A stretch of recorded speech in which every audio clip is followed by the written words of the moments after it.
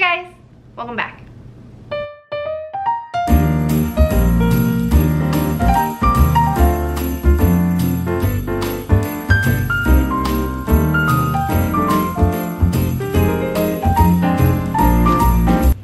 Hello and welcome! If you're new, hello, my name is Sarah and I make lots of food videos like these. I make lots of what's for dinner videos and cooking videos and clean with me videos and decorating videos and all that lifestyle content. I also make lots of mommy videos as well as beauty and plus size fashion. Beauty?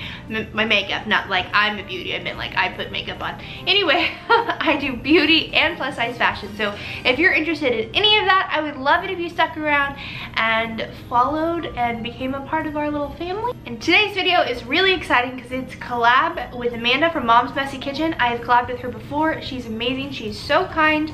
I love her. I love her videos. I'm sure you guys all know who she is, and if you don't, you really need to subscribe because she does amazing what's for dinner videos and food content. She's so creative and always puts out new stuff for the holidays and different times of year, and I definitely recommend you checking her out. And she came up with this great idea to do kind of 12 days of Christmas recipes, and it can go from anywhere from cookies and baking to dinner to breakfast to whatever, just a Christmassy themed meal or food item, I guess. And she is collabing with a bunch of different YouTubers for the 12 days. Each day is a new YouTuber, and today I'm lucky enough to be one of those women she's collabing with. And so today's video and recipe is actually going to be for Christmas breakfast. Every year I always make breakfast for my family. Either it's our small family or we'll go over to like my mom's house and celebrate with my brothers and my kids in the background. And I'll make either like a breakfast casserole or eggnog French toast or just a bunch of different recipes. I like to try out a new one every year, and this year is no exception. I always like to kind of taste test first because you don't want like a bad Christmas morning breakfast, you know? So I do like to taste test and try it out first.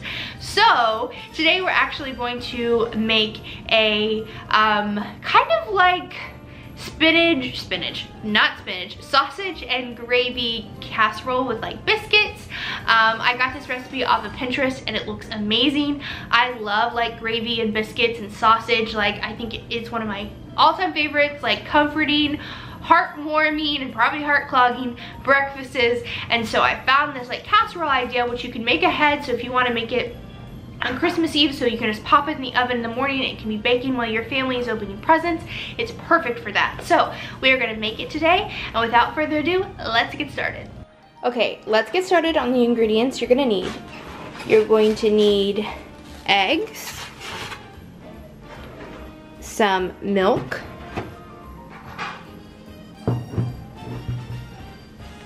cheese. I'm using sharp cheddar and I'm using a block of cheese because I think freshly grated tastes better, but you can buy prepackaged grated cheese in whatever intensity of cheddar you like. I'm using maple sausage, but you once again can use whatever sausage you would like, but you need a pound of sausage, ground sausage, breakfast sausage. And you can make your homemade gravy if you'd like. I'm using the Pioneer Country Gravy Mix. I love this country gravy. I think it's the best and it's inexpensive. And I'm using 2 packs. I'm doubling the gravy recipe because that's actually something recommended in the comments. But once again, you can use however much or however little gravy that you want. And then I just got a full can of the Honey Butter Grand's Flaky Layer biscuits. Now, you're only supposed to have about 8 biscuits, but these are on the bigger side, but I think it'll be totally fine. And I got the honey butter flavor just to add a little bit of sweetness in it, a little sweet and savory action going on. And that is all the ingredients. Those are all the ingredients you need. You probably already have the eggs and the milk and maybe even the cheese on hand. This is a really inexpensive breakfast and I think it's going to turn out great. So let's get started on cooking. All right, we are going to start by browning our ground sausage.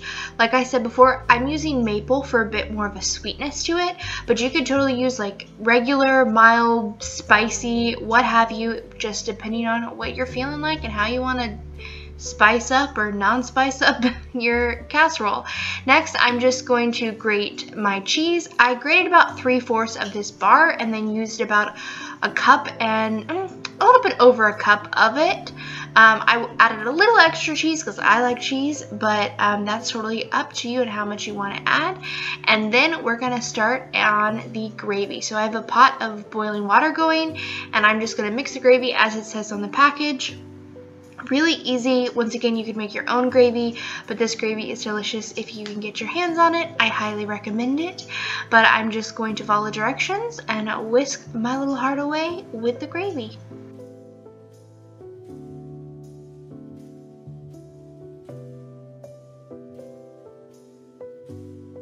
Next, we are getting started on our egg mixture, and like I said, I added 2 extra eggs into the mix. That is what a lot of the comments suggested on doing, just to make it a little bit more substantial and have a bit more of like the casserole effect. So I did add 2 extra eggs, so in total I used 8 eggs, and it was really easy. This recipe is so simple. My daughter wanted to come in and help, and you're gonna spot her in a second, but I just cracked all of my eggs, and then I popped in my half a cup of milk, and then the recipe calls for like salt and pepper to taste. Obviously I'm not going to taste my raw egg mixture, so I just did a little bit of salt and pepper. The gravy already is peppered, and I don't want it to be too peppery for my kids, and since we're having sausage and the gravy, it's going to be already salty too, so I just kind of kept it kind of low with the salt and the pepper and didn't go overboard with it. But once again, to each his own, you do what you'd like. And then I just whisked that really well to make sure all the eggs were combined and that we didn't have any egg yolks still remaining. Next, we're going to start on our biscuits. Once again, these are the Grand's flaky layer biscuits and the honey butter. I wanted, again, like that kind of sweetness to it.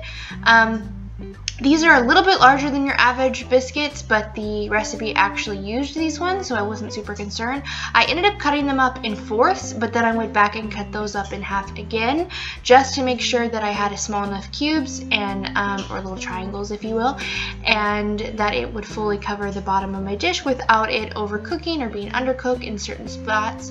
Then I'm just taking my 13x9 pan, heavily greasing the bottom because you do not want the biscuits to burn or stick to the bottom of the pan, and just spreading those out pretty evenly through it. This was so satisfying, like cutting those biscuits. I would have cut like 3 more tubes if I had them. Like, it felt like slime for an adult. It was so satisfying, and like all the layers in between, call me crazy. Anyway, well, for whatever reason my clip got deleted of me putting sausage on it, but I just broke up the sausage a little bit more after it was all ground up, popped it on top of the biscuits, and then I'm just popping on my cheddar cheese right on top. The recipe actually shows to put the egg mixture on then the gravy, but the video that they posted shows the reverse.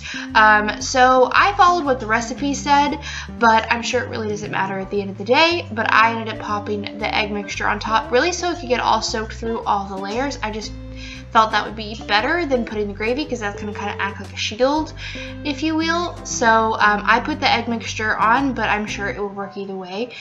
And then I'm just going to pop on the gravy, which looks incredibly disgusting to me like this. It's so like gelatinous and not attractive, but I'm sure it's going to taste delicious. So I just pop that on top, and then I spread it out as evenly as I could with my spatula, and then I'm popping that bad boy into the oven. I preheated my oven at 350, and it cooked for about 35 to 45 minutes. If you do make it ahead of time, you're going to add 20 minutes to the cook time. Okay, this ended up turning out really, really yummy. My husband and I both really liked it. Please excuse the gouge mark that's in the middle of it. He got a little too excited and was trying to test it out. We did kind of keep it in there probably for close to an hour, but it was refrigerated before we popped it in, so it took a little bit longer, but it was totally worth it. Highly recommend.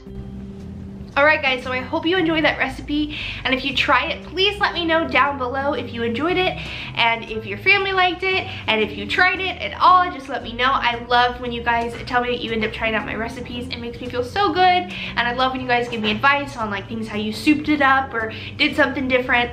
I love getting ideas, and I love tweaking my recipes as well, so please let me know if you do try it and what you guys thought.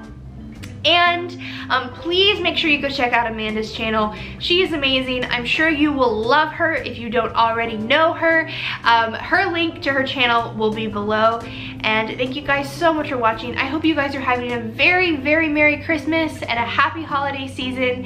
And I love each and every one of you. Thank you so much. I'll see you guys in my next video. Bye, guys.